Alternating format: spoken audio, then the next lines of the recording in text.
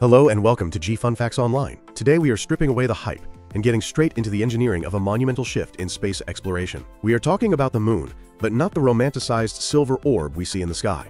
We are talking about the moon as a thermal environment, a brutal, unforgiving landscape that has historically destroyed almost every machine humanity has sent there once the sun goes down. Specifically, we are going to dissect the mission of Blue Ghost, the lander from Firefly Aerospace that, in March 2025, fundamentally changed the rules of the lunar game. If you follow space news, you know that landing on the moon is hard. In the early 2020s, we saw a string of commercial failures, tipped-over landers, crashed vehicles, and communication blackouts. But landing is actually only half the battle. The real boss fight of lunar exploration is the lunar night. To understand why Blue Ghost is such a big deal, we have to look at the thermodynamics of the moon. The lunar day lasts 14 Earth days, and the lunar night lasts another 14. Because there is no atmosphere to redistribute heat, the temperature swing is violent. When the sun is up, it is boiling hot. But the moment the sun dips below the horizon, the surface temperature plunges to negative 280 degrees Fahrenheit, or negative 173 degrees Celsius. This is the cryogenic dark. For decades, standard electronics simply could not survive this. Batteries drain instantly in that cold because the chemical reactions slow to a halt. Circuit boards and metal casings contract at different rates, physically snapping solder joints and cracking microchips. This is why almost every commercial lander prior to 2025 was designed as a day tripper. They would land at dawn, sprint to do as much science as possible for 10 or 12 days, and then effectively die the moment the sun set. They were disposable. But Blue Ghost was different. Developed by the Texas-based company Firefly Aerospace, this lander was named after a rare species of firefly, the Phausis reticulata, and it lived up to its name by glowing in the dark, metaphorically speaking. This mission began on January 15, 2025. It launched on a SpaceX Falcon 9, but it did not take a direct, fast shot to the moon. The Apollo missions used to get there in 3 days. Blue Ghost took a 45-day trajectory. This is a highly fuel-efficient spiral transfer.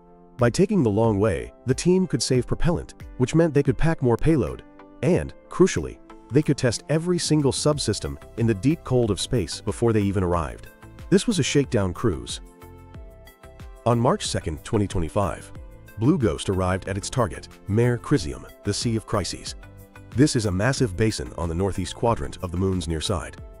It is a flat lava plain, but it is surrounded by treacherous ring mountains. The lander used a vision-based navigation system, essentially eyes that scanned the cratered surface in real time, identified hazards, and steered the vehicle to a soft touchdown near a volcanic feature called Mons Lettre.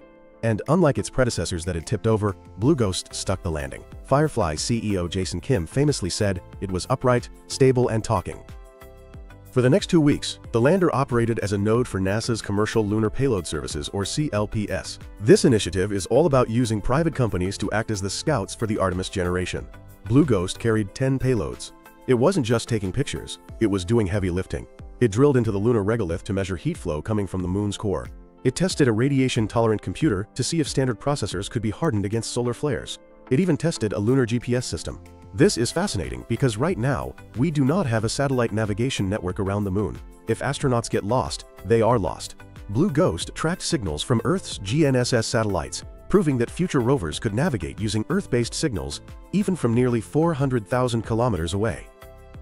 But the most dramatic moment of the surface operations occurred on March 14, 2025. While people on Earth were watching a total lunar eclipse, Blue Ghost looked up and saw the inverse, a total solar eclipse. The Earth passed directly in front of the sun. For the lander, this was a terrifying stress test. The sunlight vanished, and the temperature dropped rapidly, plunging the landing site into a premature mini-night. The solar panels went dark, the batteries took over, and Blue Ghost did not flinch. It pointed its cameras at the Earth and captured the diamond ring effect, where sunlight refracts through the Earth's atmosphere, creating a halo of fire. This was a dress rehearsal for the main event. On March 16th, the sun began to set for real on Mare Crisium. This was the moment where every previous commercial lander would have signed off. The standard procedure is to power down to try and save the electronics, essentially hoping to hibernate. But Firefly had a bolder plan. They wanted to see exactly how long their thermal engineering could hold out. As the shadows lengthened and the solar power input trickled to zero, Blue Ghost switched to its onboard battery reserves. It kept the computer running, it kept the heaters on, it kept the cameras rolling. For over 5 hours into the absolute darkness of the lunar night, Blue Ghost continued to operate. This was unprecedented. During this vigil, it captured images of something called the horizon glow. This is a ghostly phenomenon that scientists have theorized about since the Apollo days. The idea is that the solar wind charges the lunar dust, causing it to levitate electrostatically and hover above the horizon, catching the last scattered rays of sunlight. Blue Ghost provided the first ground-level evidence of this since 1972. It sent back 119 gigabytes of data in total, double what was required. Its final transmission was a text string that read, "Good night, friends." Now, it is important to clarify that Blue Ghost did not wake up when the sun rose again in April. The batteries eventually drained, and the deep freeze likely destroyed the chemistry of the power cells. But that does not matter. The mission was not designed to survive indefinitely. It was designed to prove that we can bridge the gap. That 5-hour extension proved that the thermal architecture is robust enough to eventually support missions that survive the full 2 weeks. And that brings us to the future. This success has greenlit Blue Ghost Mission 2, which is scheduled for 2026. This mission is going to the far side of the moon. The stakes are higher there because there is no direct line of sight to Earth. All communication has to be relayed through a satellite. Mission 2 will carry a radio telescope called Lunar Night. The reason we are going to the far side is radio silence. The bulk of the moon blocks all the radio noise from Earth, our TV broadcasts, our radar, our GPS. It is the quietest place in the inner solar system.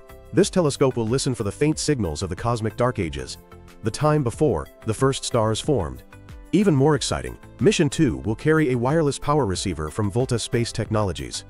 This is the holy grail of lunar survival. The idea is that in the future we will have orbiting satellites beaming power down to landers during the night, effectively eliminating the need for massive batteries or nuclear generators. Blue Ghost Mission 1 was the proof of concept. It demonstrated that a private company, not a superpowered government, could execute a complex, precision landing and push the boundaries of survival in one of the harshest environments known to physics. It moved us from the era of visiting the moon to the era of inhabiting the moon. Thank you for listening to G Fun Facts Online. If you enjoyed this deep dive into lunar engineering, stay tuned for our next episode.